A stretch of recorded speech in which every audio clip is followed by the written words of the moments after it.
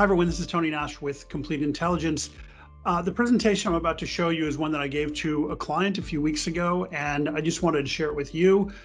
They wanted to know kind of what's happening in the world today, the transitory nature, or at least the comments we hear about the transitory nature of events today, and what are kind of some of the sources and some of the impacts of, I guess, the transition, the temporary state that we're going through right now in the world.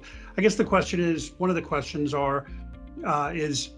is this in fact transitory? I think that's a good thing to ask, and it's something that we'll look at a few times as we go through this presentation.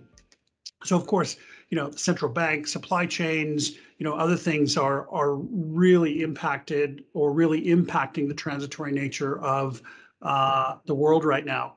So what are the origins? So of course, we're still in the wake of COVID. Some people are still in midstream in COVID, I guess, depending on what is happening with the local and national government where you live or where you operate. But the COVID shock has really pushed politicians to be incredibly risk averse.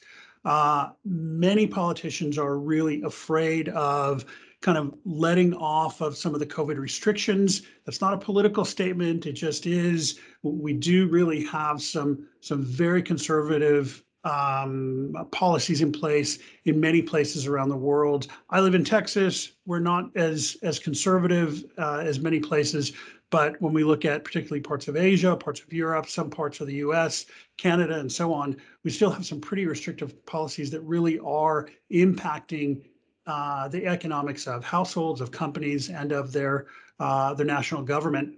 Governments look fearful. Governments look fearful in terms of, say, the cash distribution policies or the central bank policies or industrial policies that they have right now. As we saw, say, at the COP meeting in Scotland recently, the developed nations wanted to push on, say, coal and the source materials and the restrictions that, say, all countries, including developing countries, could use, and there was pushback from places like India and China for feedstocks like coal. So we are seeing some pushback there, and some of the, let's say, agenda items that people had wanted in the past, we're seeing a little bit of pushback on those because of the conservative nature of some governments. The risk aversion at the government level has led to risk aversion at many corporate levels and in many supply chains. So, of course, we've had production issues in semiconductors is obviously the biggest one that many people know about, but we've seen that throughout the supply chain. It's affected everything up and down the supply chain, as we all know and know well. And of course, that's led to inflation. When we have a limited supply, we have inflation issues. We also have, at the same time, or up until, say, earlier this year, we had governments pumping a lot of money directly to consumers, directly to citizens. We now have a lot of that really through monetary policy. But when we had money going directly to consumers, we had more cash in, say, bank accounts, really pushing prices up, and we're still feeling the impacts of that. So, a lot of this is coming at a time when we should probably be a little bit concerned. We're seeing the environment and the economic indices, many of these kind of top level indices looking at economic changes start to turn down. We saw a lot of upward impact on economies as governments were pushing cash in, but we're now seeing that stuff turn over. We're seeing that as markets kind of reach a top level, or at least kind of try to figure out where they want to sit on the equity market side, as we see some of the, say, industrial metals start to stabilize a little bit, although we've seen quite a lot of inflation earlier this year. But we are seeing some of these broad economic indices really turn over. And when we look at things like PMIs, of course, PMIs are turning over as well, and especially industries like automobiles, where we've seen impact from semiconductors and other materials. We've seen the broad automobile PMIs really turn down. Of course, a fair bit of that is from the supply chain and supplies generally, but part of that is because of labor. We've seen 5 million people in the United States fall out of the workforce through COVID. Will those people come back? Maybe, but it's going to take time. And that's part of why we're seeing wage pressure, because we've seen 5 million people fall out of the workforce. We're trying to attract more people in to do the jobs that those 5 million people had done. And it's not just the developed world that's hurting. Of course, China is hurting. China's the second largest economy in the world. We've seen the National Bureau of Statistics (PMI) in China turnover. It's very difficult in China right now, and with both in terms of the supplies, with winter coming for food, for energy, and for raw materials for manufacturing. Keep in mind, we have the Lunar New Year in the first quarter. So there's typically manufacturing running up to, say, mid-January or something. So there still are a lot of materials imports that China's trying to source. But at the same time, we see factory inflation rising. If you look at the chart on the right-hand side of this, we see factory inflation rising. So that red line is producer price inflation. That consumer price inflation, the white line, hasn't risen as much. There is pressure for CPI to rise. And so we should expect in the near future for that CPI number really to push up a little bit in China as Chinese consumers start to feel the pinch of some of this inflation that we've seen over the past, say, half a year, 9 months.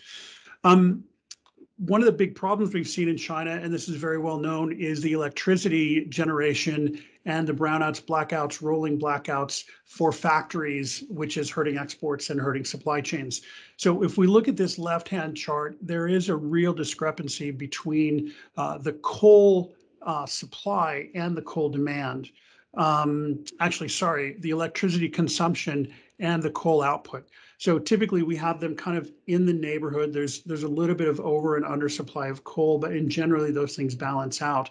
We see a real yawning gap between the demand for electricity or electricity consumption and the coal supply now. And we've seen in recent months Russia come in with some coal supplies, but still there is a very tight supply demand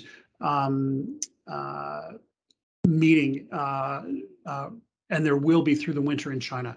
So those coal supplies are tight. Those feedstocks generally are tight, whether it's nat gas or other feedstocks, but it's really felt most acutely in coal. And why is this happening? Well, if you look at the right-hand chart, we have a huge amount of power demand in China right now. This year, it's risen very, very fast. So with the rapid power demand rise, we have a rapid need for coal for China's power plants.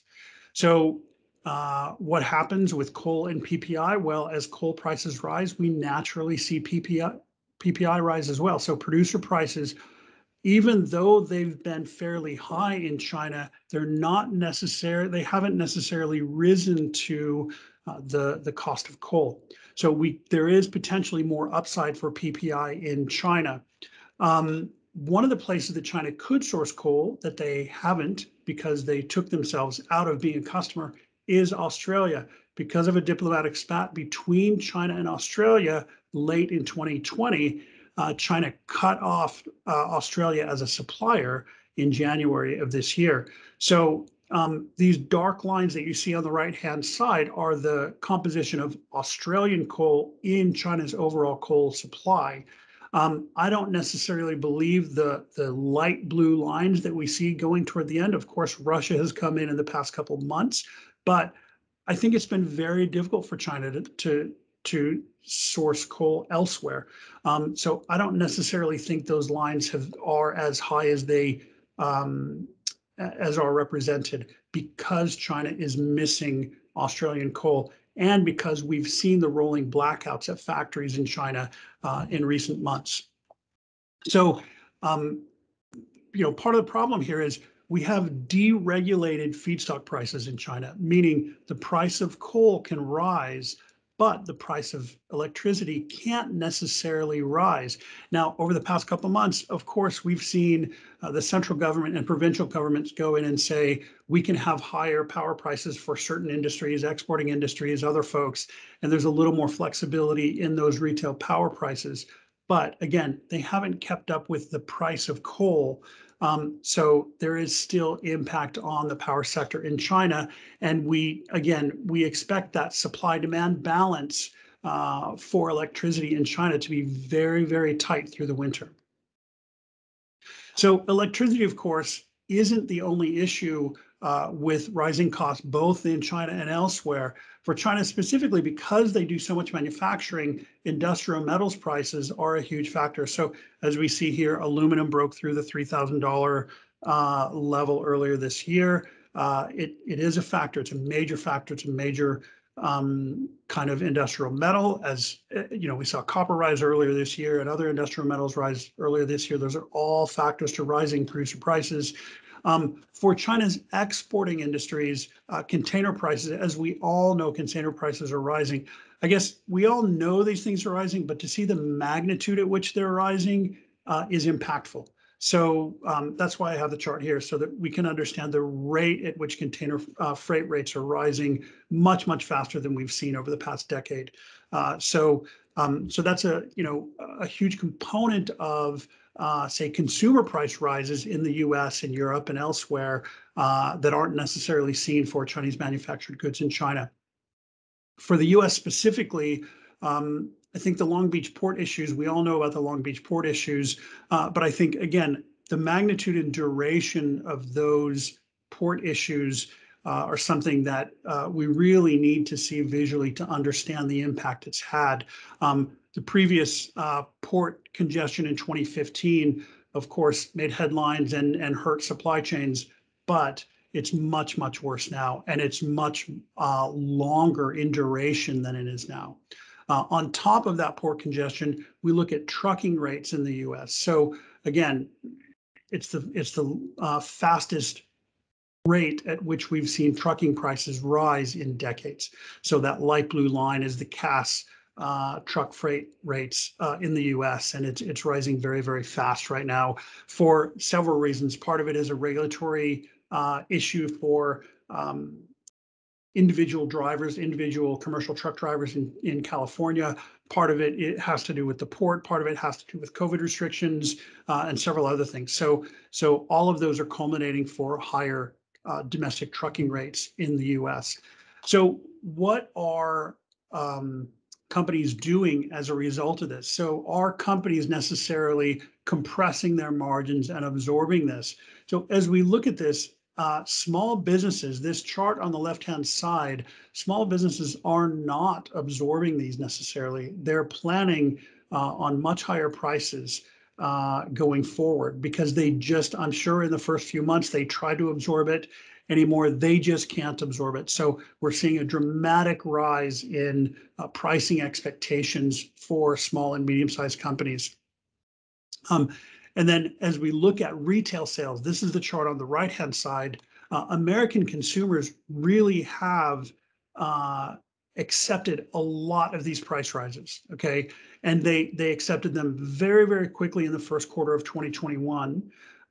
And we continue to see price rises with things like gasoline, with food, especially say meat, and some vegetables and other baked products. So we're seeing that continue to rise, but American consumers' retail sales have really kind of plateaued at some point. So we don't necessarily see American consumers willingly accepting the price rises as they have to date.